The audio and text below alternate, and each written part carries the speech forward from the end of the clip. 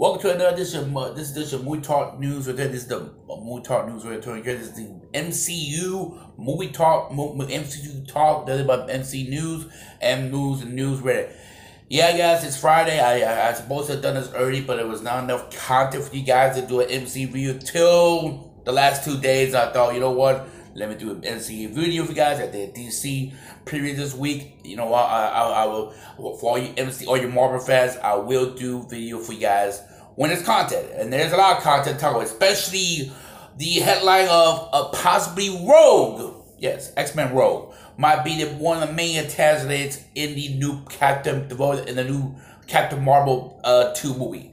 Before we get into that a little bit, before I know you gonna say, Antonio, Rogue is an X-Men. We'll talk about this in this. It's the main title. It's the headline, and then you see the thumbnail with of the basically the 1990 and Candy X-Men with Rogue and Captain Marvel battling each other, or Miss Marvel at that time. You know, in the thumbnail picture. So yes, we'll definitely talk about that. Also, the Sony is planning for us into a Spider-Verse movie. When? Who knows? How do I have faith? Because I'm still a little skeptical, but yes, I think they could do it into Spider-Verse if things are planned. We'll talk about that also in this video, and maybe a possibly into the Spider-Verse lives with Tom Holland, Tobey Maguire, and Andrew for the 3 Spider-Mans. We'll see. But let's get to the main topic, and that is the headline of Marvel, Captain Marvel Part 2 getting the rub, and supposedly one of the stories they want to include maybe Rogue or Mystique or both in the BS, maybe as a tangible or villains in this film. Now, you're going to tell me, well, Antonio, Rogue is an X-Men. She's a hero. Yes, she is. But if you ever wear the Uncanny X-Men and of course, it was on the cartoons. You remember the 90s cartoons. I remember.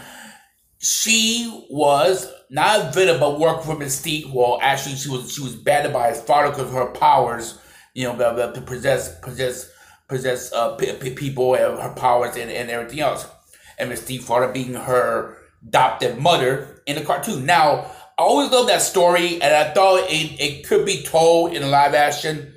They never did it in the end. They never did have Rogue fly in the X-Men Fox movie, so you could do that story.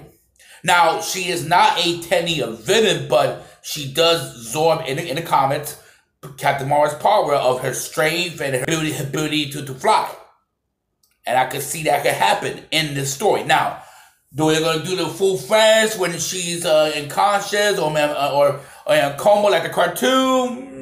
Maybe not, but they were told how she got ability to fly, and you use the X-Men somewhat. Here's the thing, and I mean, there's been a lot of talk about X-Men related characters, my appearing in Marvel MCU in the Phase 4. Here's what I'm kind of wondering: they're planning to do a Secret Wars. That's the name thing for the next Phase 4 or Phase 5. Between Phase 4 and Phase 5, Secret Wars. Do I gonna see a possible Avengers X-Men movie crossing over? Maybe X-Men facing Avengers, because they did in the comics, and I'd say that, and that story is a very, very intriguing, and you could do that. Now, there's been a lot of talk about Patrick Stewart, who denies that, hey, I'm not interested in paying, Kevin Friday wants Patrick Stewart to be in the PS Xavier in X-Men, but he said, no thanks right now, I'm not interested in playing. And I'm ready to show, you know, he's right now doing Picard, doing the TV show Star Trek. I don't think he want to go back doing movies right now. I think he focused on his Star Trek project TV show Picard, who I have not seen it premiere, I believe, last night. I believe it. So I'll check out. I'll check it out and see how it is and everything else. I'm a big Star Trek fan, so always do well in whatever. Anyway, but back to our main topic. I think it's a good idea to introduce. If this is a good way to introduce the X-Men, some characters and everything in these MCU movies, perfect. It's an untold story. I would like to tell that story because how Rogue got her powers, and she did. And by the way, she never showed that she fly in the X-Men movie, in the original X-Men movie. I mean, I would like to see if they do that, and I think it'll be very. Because I'm wondering how you gonna who's gonna be, and then it's to talk about. It's one of main. It's one of main. There's some say they're gonna do that type of story. I would like to see it, because again, what else you gonna do with Captain Marvel? Two, what story? What main character? Do you have her fight the Creed? No, he's working. She's working the Creed in the strokes, the Creed. You can make him fight the Creed, or again, or you can fight the stroke, but she's not fighting the strokes. She's stroke, and the strokes are technically good in this MCU movie, because not really good in real life and in the comic, but they're good. They're good guys, good aliens right now. I don't know. But I would like this, if that's the character file might consider doing, and induce Rogue and Mystique, and who's supposed to be his in the comic book now on Kennedy, her adopted mother. I'll for it. On to the next topic. We got Sony is planning for a future or consider doing the live action version Into the Spider-Verse, who Tom Holland been saying since after Spider-Man Homecoming, he wants to do a live action Into Spider. Now, I'm getting mixed emotion of this. I'm not gonna get my hopes up, because I would like to see that story to tell in live action. If the cartoon's great, I'm gonna see the sequel come out at the end of next year, supposedly. But this is Sony, and we know how their movies were in Sony. They are not a great tracker. Now, I believe, this is on my take on it, I think Kevin Feige is getting involved with Sony. I think they're going to keep the partnership, the deal with Sony and Marvel, and still work on that deal. I think after the Sinister Six story, I can see they could do it Into a Spider-Verse, and you can still, and I think this is a partnership. I think that they're trying to work and stronger and whole. I think in the next deal, I can see that happening. I think I'm very excited about Venom, how it was, and Venom 2 coming up this year. Morbius, I've seen that trailer. Is also, I think Sony is going the right path, the right way in movies.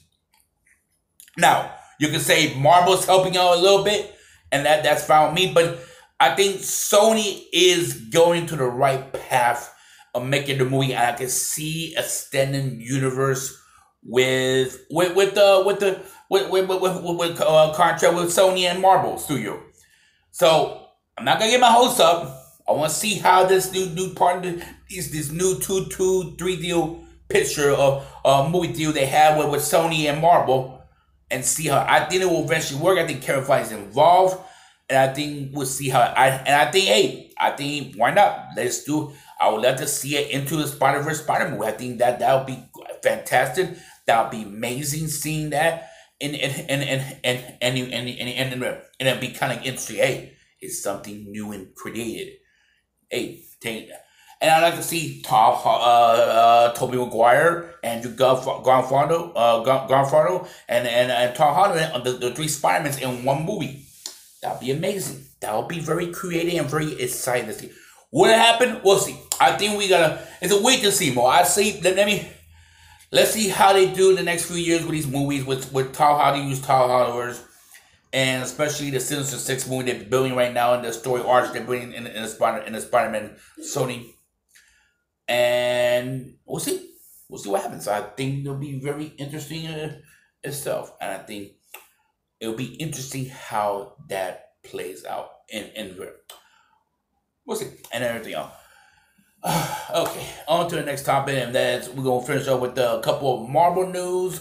Let's still talk about. Now I've been hearing a lot of garbage lately. I've been hearing a lot of rumors about Mr. Sinister might be in somewhat connected to the not just in New Mutants. I heard that's what somewhat confirmed. I heard, but now in Doctor Strange. And again, going back to what I was saying, if you're gonna introduce these mutants or X-Men characters in the MCU somewhat in this movie, however, like I said about the Captain Marvel, I think it's a great idea to use that story arc with that movie, having reduced Rogue and Mystique and Captain Marvel, and then she take her powers with her and she know how to fly.